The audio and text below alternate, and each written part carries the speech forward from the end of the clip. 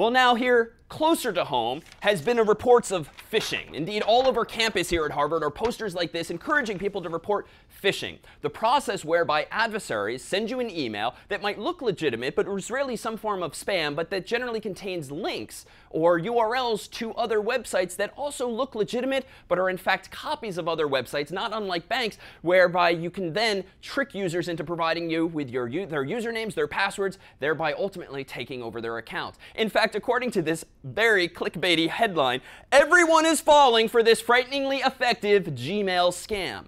Now, what is this and how is it plaguing campuses like ours? Well, if you're a Gmail user, you might recall receiving emails that look like this. And if sometimes, of course, your emails contain attachments. Now, Gmail draws your attention to these attachments by providing you with a very convenient downward-facing icon that, when clicked, allows you to download that PDF.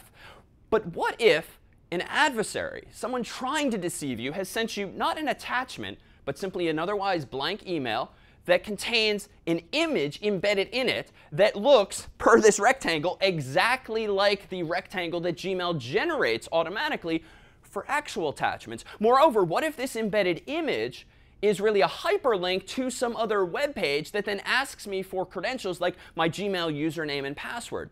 Now, normally this wouldn't be such a concern, because if a link like this led to a web page on some foreign server where I'm being tricked into typing in my credentials, well, Harvard or my internet service provider or ISP could simply block ultimately that website so that very few customers actually fall for that trick.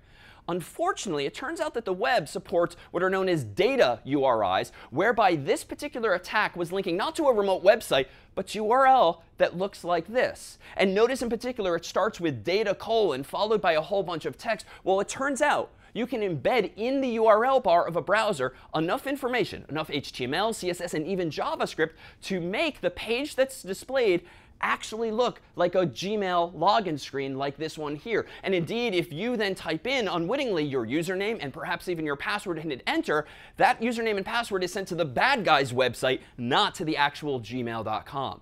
Now, how does this work? And how do these URIs actually function? Well, here's an example of an actual data URI. And among the compelling uses of these things is to embed images and other assets inside of web pages without having to link to secondary files that then have to be loaded, typically a bit more slowly. Notice that it too begins with data : specifying this is a data URI or URL. Then it specifies what the type of the file is that follows. In this case, it's an image of type BMP or bitmap. And then it specifies how it's encoded, which in this case is not binary, not decimal, not even hexadecimal, but base 64, which is a base system that uses letters, both capital and lowercase, as well as numbers, as well as a couple of other characters to represent as text what might otherwise just be zeros and ones, or binary. Now, the characters that follow, while they look like purely alphabetical and syntactic characters, are actually the base 64 encoding of an image, this image here.